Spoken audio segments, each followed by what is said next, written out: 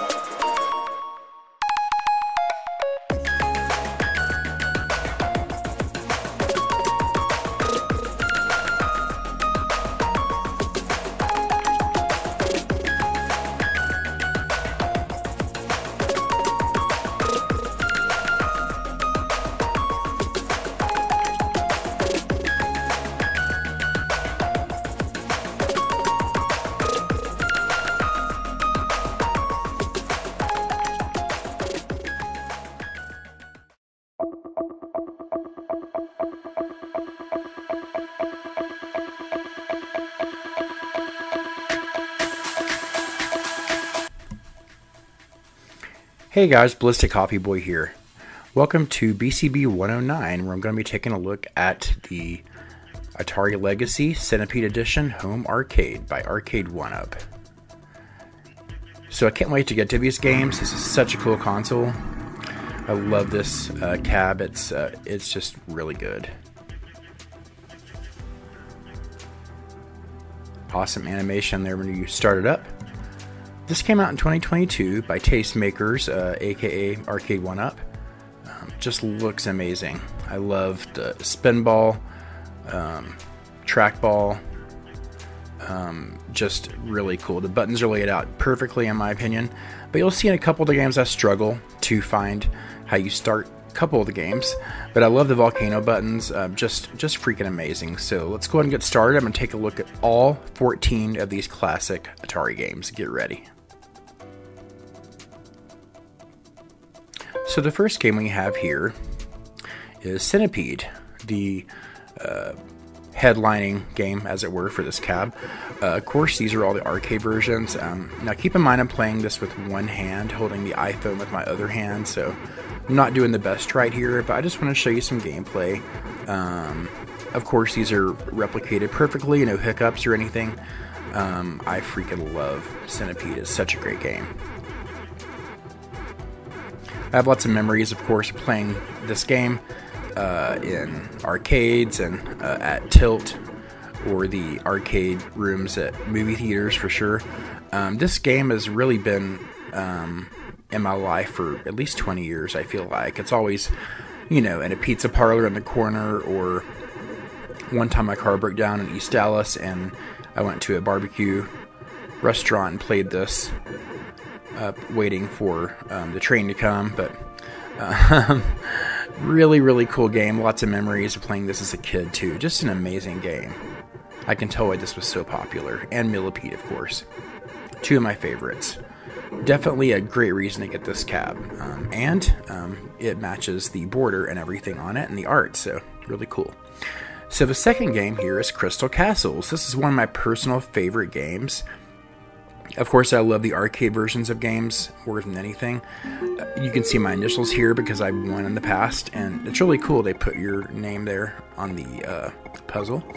So this game, lots of memories playing this, as well at Putt Putt and Safeway, near where I used to live as a kid. And I've gotten better over the years. I think I only gotten as far as maybe the second level.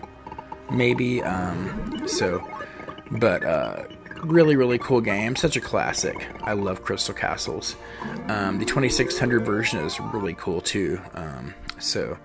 But the arcade version just holds a special place for me. I love using the little trackball to play this game with. I think that's called like a Trackball XL, they called it, or something like that, but feels really great in the hand, and all the controls operate really well on this cab.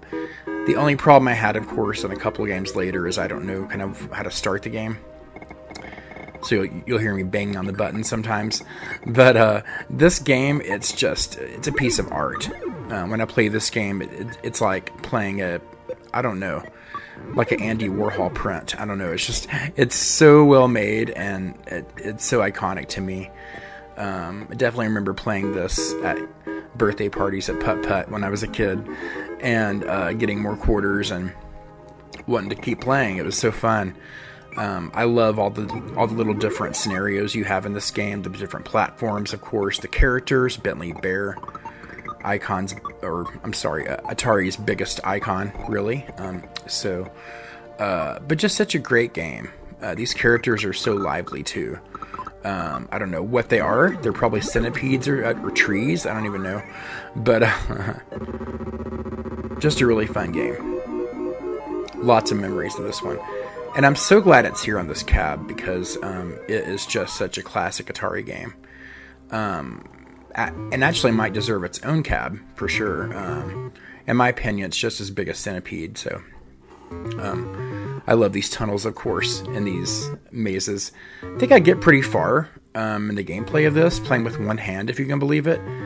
You don't really need to jump a whole lot in this game, so I think I get to a second level, maybe. I can't remember. But just such a cool game. Who doesn't love Crystal Castles? Of course, Bentley Bear there was in Atari Carts for the Atari Jaguar later on, and an Atari Mania. But yes, just such a cool game. Love this game to pieces. Again, it's like a piece of art. It's just laid out so well, and the graphics in and of themselves are so iconic. Just kind of reminds me of Atari. So glad it's here. I'm going to put my initials in here with the trackball. Wow, I got 7th place. Cool. As you can see, I have a 1st place up there.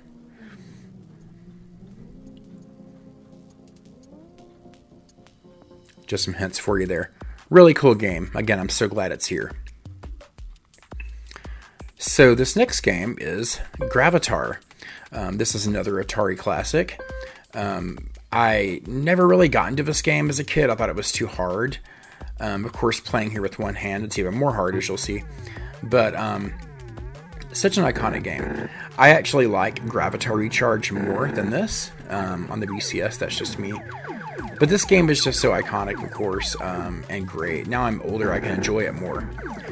It's got different little play fields in it. You can visit planets. You get involved in a little shoot-off scene, just like this. And you do have a shield you can activate around you to bounce off things. Kind of like an Asteroids Deluxe. But such a cool game. Of course, as I said, now I'm older, I appreciate it more. When I was a kid, I just avoided it because it was hard for me for some reason. I'm not sure why. I'm talking, I was like 7, 8, you know, in Tilt in the mall, you know, trying to play this game, and I just didn't know what was going on. But I do appreciate it. It's such a cool game. Different levels of play, of course. Lots of history. And, of course, you have that space element going on from the 80s that seems so popular in so many games.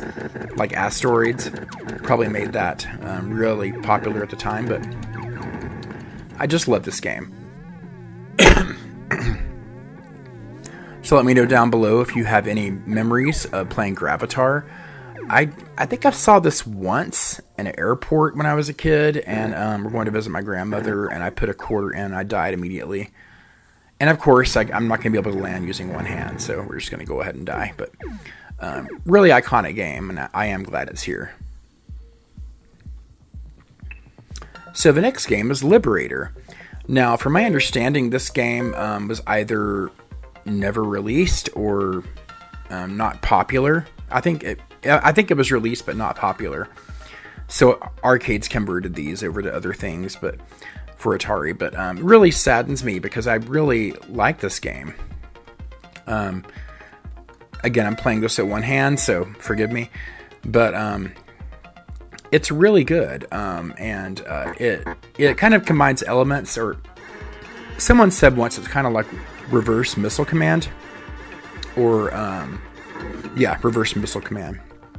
And I really like the gameplay mechanic that you have a guy in each corner, and you have physical targets on the planet, and you have things coming at you like UFOs and missiles, and that part right there reminds me of Missile Command. But just such a cool game. It also reminds me of that movie War Games with Matthew Broderick in the 80s when it was out when I was a kid, and had lots of fun times watching that on HBO too, at different parties we had at our house. Me and my sister would have parties sometimes, or she would. I was younger and would invite her friends over, and we would watch that movie. But yeah, just such a cool game. I really like it. It kind of gives me the same feeling as Missile Command, about the end of the world and war games and all this stuff, space games, and kind of all those lives in the balance. So I'm pretty much just gonna die here, so we don't play forever. And I'm playing with one hand, so definitely this is a two-hander for sure. I really like it though. I never played this before until I played it in emulation a couple years ago, but playing it on this arcade cab, it's just such a different experience, and I really like it. I think this game might be on my Tempest regular Arcade1Up machine upstairs, I think. I'm not sure, but cool game. So the next game is Lunar Lander. Now, I know this is a popular game with a lot of older gamers. Apparently, you would put quarters in for fuel, which is crazy. And so I can definitely see how this would eat up quarters. Now, this is one I kind of was trying to start. There you go. And of course, it's impossible to play with one hand, but I think I try. I know this game is popular with, like I said, with older gamers, and it's just, you know, it's not my cup of tea. Now, when I can use both hands, I am actually, like I can land and everything, and maybe get to the second or third level. But it's just, you know, it's just kind of dull compared to today's standards, and even a little bit later on. Asteroids at least has things going on and flying by, and this game, you're just basically parking is what you're doing, and gravity is your enemy, of course. But there's the directional stuff at the top, the wind speed or your craft speed and all that, and fuel. So this game just kind of aggravates me. I know it's a classic, and I am glad it's here so I can play it once in a while, and I do. It's just not one I go to. So, of course, I'm just drifting here, trying to make something happen. Sorry, guys. Yeah, not my favorite game. I am glad, though. I like the space theme of it. I am glad of what it brought to the gaming world. I know it was popular in arcades, and a lot of quarters got sunk into this one. Perhaps your grandparents even played it. I'm not sure. But it definitely has a cool history for sure. Please go read about it. But yeah, not one of my favorites. I'm just kind of drifting here. I have no idea. I think I let it just kind of fall and explode. But let me know if you have any memories of this game. I remember seeing Lunar Lander in a barcade, I believe, in Los Angeles back in 2011 or 2010. And it hadn't been played in forever. The thing was it was in a really sad state. It was like there was something wrong with the screen, so there were a couple of graphical glitches, and it was really, really loud and grumbly, the sound on it. So it was just really sad. It had, you know, probably like pizza grease on it. I mean, it was just, but you know, definitely lots of history with games like this. Whoa. Let me know if you have any history with this game. A 2-mile crater. So the next game on the second page is Major Havoc. And this is an arcade game Atari put out that I never really played before. I think this might be on my Tempest Legacy upstairs as well from Arcade1Up. Now, playing with one hand, it's almost impossible. Destroy the fish robots. Interesting. But it's kind of sad, but I mean, playing with one hand, I don't even get to the second part of the game where you're, you know, running around the tunnels and jumping. But it is pretty cool, and I like how it's got that vector-based look going on, you know. Like, you might see this on the Vectrex or something. I really like that about it. This may have been back in the day whenever companies were making vector-style games. Now, I couldn't land this to save my life with one hand, so you're going to have to deal. But I do like this game. I do. I like those vector graphics for sure. And look, I even scored 10th place. Wasn't even trying. And that's sad. Let me know if you have any thoughts about this one. It's a cool game. But you do need both hands. So next up is Millipede. Now this is one of my favorite arcade games. I love Millipede and Centipede, but I like Millipede just a little bit more. Just because it's more fast, it's more kind of frantic, and they're the TNT bombs as well, which I love. I could play this game all day. I love Millipede. It is a favorite of mine, and many others I know too just kind of love this game. Takes everything about Centipede and gives you a proper sequel. It's probably one of my favorite old school sequels. It just really improves upon that formula, and playing the arcade game over the 5200 version that I play I think I play on No Filter here in the near future on the Vault 1 for the VCS, but that version and the 2600 version I love. It's actually fast, and but I mean, you can't beat the arcade game. This is just so good. I love it. I almost wish there was like a Millipede Legacy cabinet, because that's one of my favorites. But you know, it's part of that franchise for sure. So, and Centipede is kind of a big franchise. It has games. I think Atari put out games on the DS for it, like Centipede Infestation, I think, and some others over the years. But just got such an iconic kind of legacy. And Millipede is a fantastic sequel. I just love it. I love the sounds in this game too. I like to turn it up as loud as I can go and play. A lot of fun. Alright, let's move on to the next one. It's Missile Command. Now this is an iconic game. Of course, we all know Missile Command. It is just kind of the epitome of the 80s to me, this game. I remember playing this on my Atari 2600 when I was 7 years old, 1982, I believe. And I remember there was lightning outside or something, and all the lights were turned, like people were asleep, and I was in my room playing. And it was raining and thundering, and I remember just being 7. I remember just feeling creeped out. I think I'd seen like Apocalypse Now from behind the couch or something. My dad watched stuff on HBO and would get drunk, and I would just kind of watch from behind the couch. And I remember going to my room and playing this really low, and with the thunder outside, it just seemed like the world was ending. I remember shaking, and it was just really weird. I kind of tripped myself out, I guess, but I unplugged the Atari 2600 and ran into the living room and was like, acted like I had a bad dream. I was like, no, no, no, and ran to my dad. I remember that so well.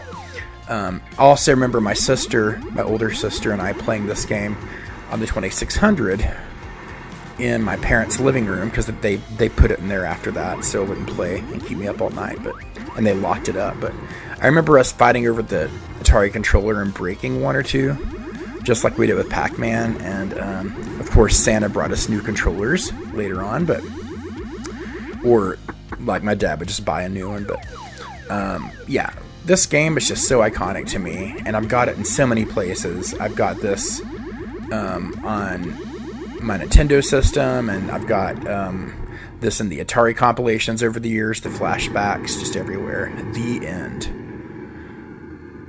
Just beautiful. That looks so sweet.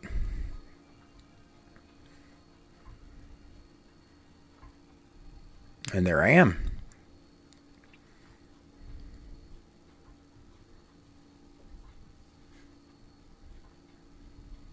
Just a fantastic cabinet. Let me know down below if you have any thoughts about this one. I love it. It's chock full of classic Atari games. 14 games. Just about to go do the rest here in a sec. But let me know what you think down below. I'd love to hear it.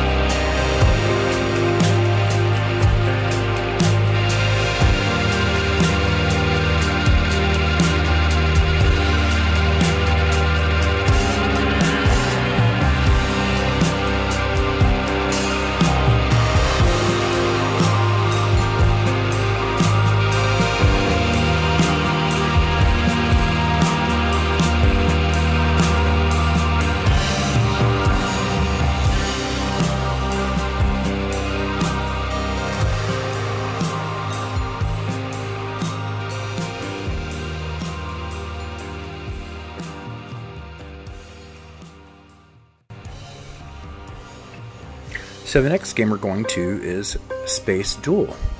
Now, I never really played this a lot before. It's a game that I don't think was around a lot. It's definitely a take on Asteroids for sure. I really enjoy it though now. I think I only played it once in emulation maybe. Don't know a lot about it, to tell you the truth. I would love to dig into this game, but playing it with one hand is definitely hard, so I think I'd just do what I normally do in Asteroids. My sister and I used to have this game where we would just fly in a straight line and shoot whatever and see how long we could last. So of course I didn't do that here, but I think I'd do it when I play Asteroids later. But I love the shapes in this game. It's just like a souped up Asteroids. I think they were trying to capitalize on the popularity of Asteroids for sure. And some even may think of this as a sequel of sorts. But definitely colorful, very much of its time. Vector graphics, of course, multicolored little orbs and things, and just really cool game. It looks really nice. I wish it had a few more sounds, but it's just really nice. I enjoy it. Definitely a piece of Atari history.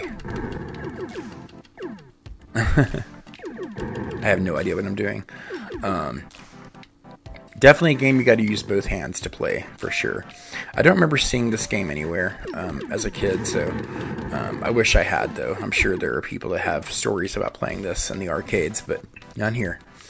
So let's move on to Super Breakout. This game I had on the 2600 as a kid, and it's a classic for sure. Now this is one I struggle with a little bit to get the game working. Like, I don't know exactly how you start it. I just kind of hit buttons until it starts, and that's silly. But you have different options down here, of course. I am kind of okay at Super Breakout. Of course, whenever I look down, that happens. Of course, it uses the spinner, and I have to say it's a little on the sensitive side, but I feel like if it was stiff, that might be a problem too. So on my I actually have a Asteroids Countercade, and it's got this game on it from Arcade1Up, and that spinner actually it's pretty bad. Like you actually can use the buttons to move the little paddle with too. So, but yeah, this is definitely a classic game. It's, you know, of course it was kind of one of the big games for the 5200 as well. And on my Atari XEGS computer, it actually comes built into the system ROM on that. So whenever the keyboard is detached, because it's a computer, but it's also a console, it was meant to compete with the NAS, believe it or not. But it's got this built into it, so it's kind of cool. Oh wait, no, that's Missile Command. Sorry, got my games mixed up. But I knew there was something wrong about that story. Yeah, that computer has Missile Command built in, not Breakout. But yeah, just a fun game. I love when you get it to the top up there and you can do that. Just really rack up some points. I like how the noise or the sound changes depending on what color you hit a brick. I really like that. But just an iconic game. $2.97, not bad. So moving on here to the third page, Tempest. So Tempest I have a lot of history with. I played the hell out of this at Putt-Putt when I was a kid. I remember just playing this all the time at Putt-Putt for some reason. This and Cubert. But this is a favorite cab of mine, of course, as you know. I haven't reviewed it yet because I have a problem with it right now, but I have the Tempest Atari Legacy Arcade1Up cabinet upstairs. It was one of the first ones I got, actually. And I had nothing but problems with it. I had no other problems with my Arcade1Up cabs, just that one. They actually, you know, it's under warranty, so they sent me a new PCB board twice. That didn't resolve the issue. They sent me a unit for the back of it that I had to unscrew, and that didn't solve it. And then finally they sent me a new screen, which I haven't installed because I've got to take the whole thing apart to put it in. So, but I'm sure that'll solve the problem. But it just hasn't worked that well. So, but I love this game. It's lively, it's colorful, it's fun, it's vector based, and of course I love Tempest 2000 and 4000 as well. But this game, there's just something about it. It's classic, you know, it's classic Atari. I love the look of this cab too by itself, you know, the real cabinet. But I just love it. And of course you have the Super Zapper that I just used there, you saw. But just a really cool game. I love Tempest. I love the mechanic of using the spinner. Of course you see here I'm using the button with the spinner with one hand. Look how far I'm getting with one hand. Just a really fun game. I really enjoy it. Lots of memories of standing on a box or a stool to play this game as a kid. I got third place. What I do like about this too is it keeps all your scores, so it saves it in memory. You can see I've got first and second place on this too, by the way. Those are my names, just typing an A and then my name wrong. But a classic game. I really enjoy it. Love this intro screen right here.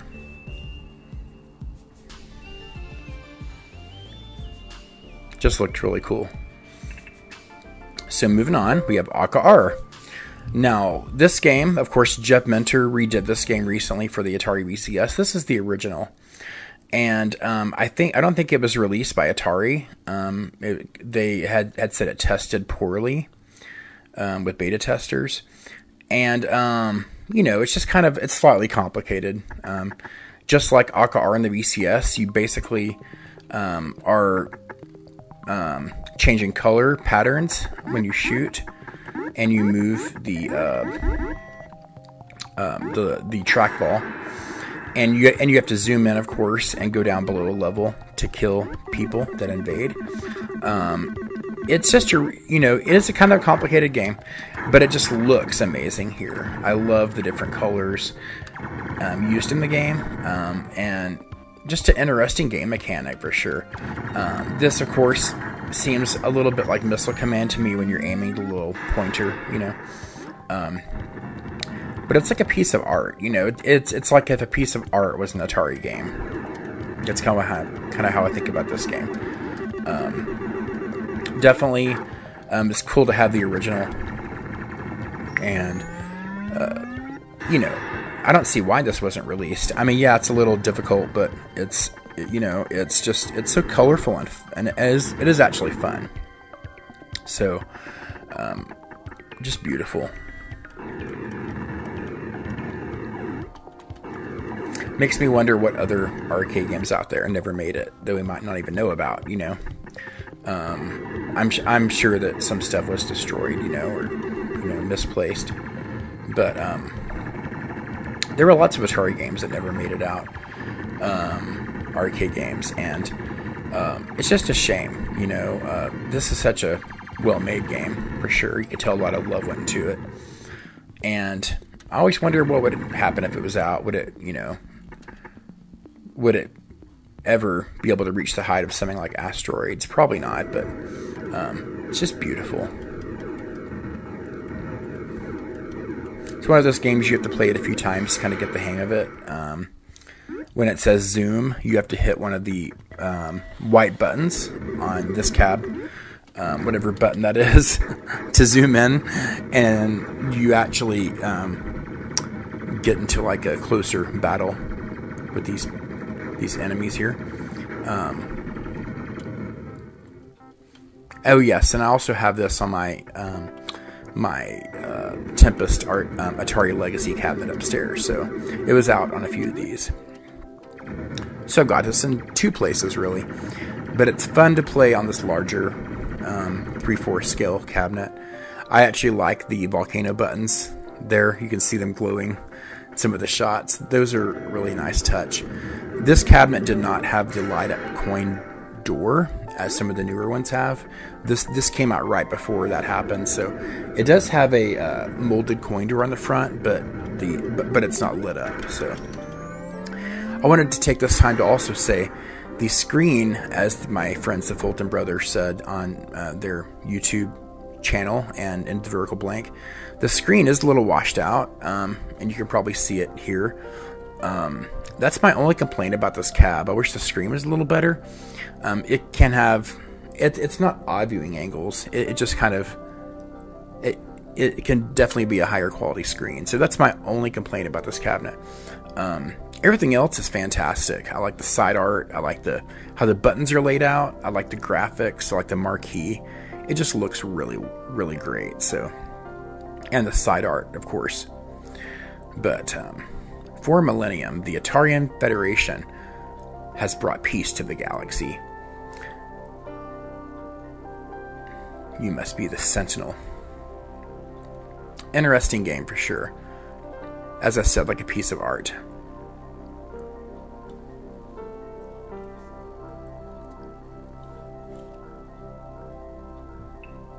Okay, moving on here.